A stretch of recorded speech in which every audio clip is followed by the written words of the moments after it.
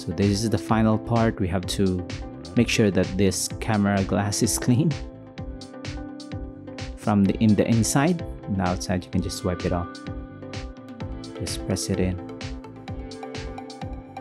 And this is a very good technique to make affordable smartphones.